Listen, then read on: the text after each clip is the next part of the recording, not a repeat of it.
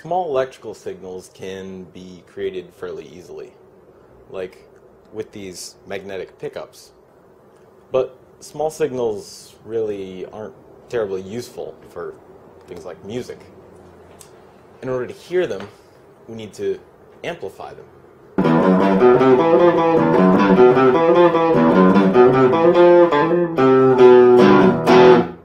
Sometimes we need to boost it even more so that everyone can hear it.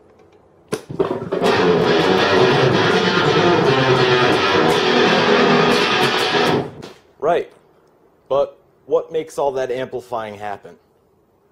Well, you've likely heard of them before, and if you haven't, it's time you did. They're called transistors.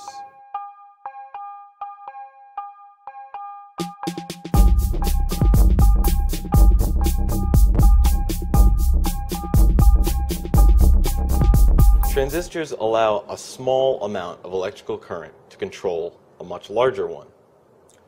They're usually used in one of two basic ways: to amplify or to switch an electrical signal on and off.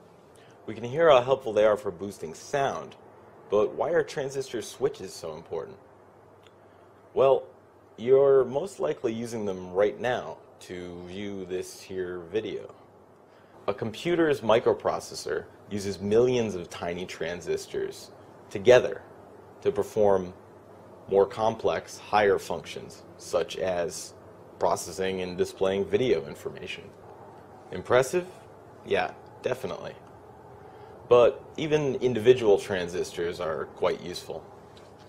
Visually, they can be classified into two groups: small signal types for relatively low power applications, and power transistors for, you guessed it, high power jobs. Before transistors hit the scene, vacuum tubes were used for similar purposes. But tubes had some problems. They were expensive to manufacture, they generated a lot of excess heat, and they needed to be replaced pretty often. Most of the research that went into developing the transistor was actually done in search of a successor to the vacuum tube. But the actual invention of the transistor isn't quite so clear-cut. In 1926, Julius Edgar Lilienfeld filed a patent for something he called a method and apparatus for controlling electric currents. This was actually what nowadays we'd refer to as a field effect transistor, or FET for short. FETs are controlled by voltage and use almost no input current. Two types you're likely to run into are the JFET and the MOSFET. Though he had the patent, Lilienfeld didn't publish any of his research, and even if he did, it likely would have been pretty difficult for one man to go up against the established tube industry. 8 years later, German physicist Oscar Heil filed a patent for a device very similar to Lilienfeld's. But like Lilienfeld's invention, Heil's seems to have gone largely unnoticed. Years later, Bell Labs assembled a team of researchers to develop a proper replacement for vacuum tube technology.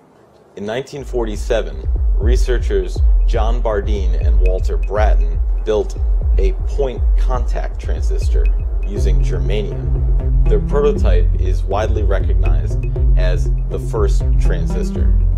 Though it looks a bit like something out of a sci-fi movie, the device's construction is relatively simple. Like all transistors, the device has 3 leads. One connected to the germanium crystal at the base, and 2 more constructed of gold foil, held in place with a spring. Now, in order for this thing to work, the 2 foil contacts needed to be very close together. Too far apart, and the crystal wouldn't conduct a signal. Brattain had a clever solution for this problem. He mounted a single piece of foil on a plastic wedge, and then separated it in 2 using a razor blade, Once in place, current only needed to travel a very short distance across the germanium surface. After learning of the discovery, project supervisor William Shockley began intensely researching a refinement to the invention and a place in the history books. What he came up with is referred to nowadays as the bipolar junction transistor. Bipolars are controlled by applying a current to their base terminal, which in turn controls the flow of charge between the collector and emitter terminals. The arrow in the transistor symbol indicates the direction that positive charge can flow. Now, just to make things a little more interesting, both FETs and bipolars are available in positive and negative type polarities. An NPN bipolar is like a switch, which is normally open. It won't conduct until a current is applied at its base terminal. PNP types, on the other hand, act in the opposite way. They reduce the flow in relation to their base current. Got all that? Good. Let's go make something that lights up.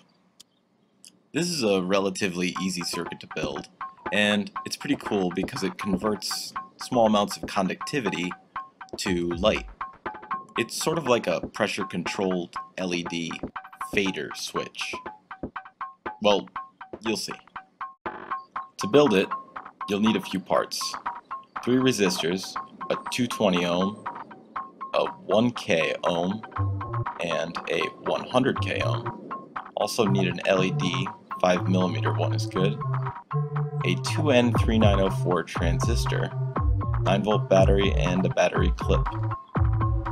Oh, and you also need some wire, too. That 2N3904, that's a bipolar junction transistor, NPN type. Of course, its leads correspond to the terminals we talked about in the schematic.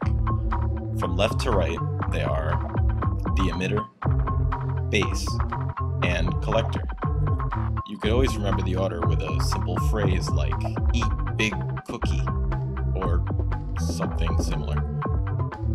Anyway, follow along with the schematic and make all the connections as it specifies.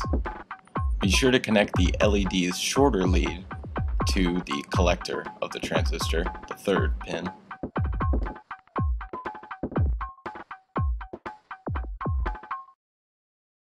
Hook up a couple of longer wires to act as your probes.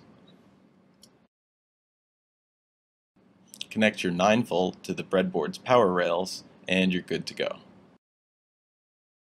The transistor will amplify the small amount of current present between the 2 leads, and power the LED accordingly. You can use it to measure the resistance of different substances like skin, water, or even a big cookie.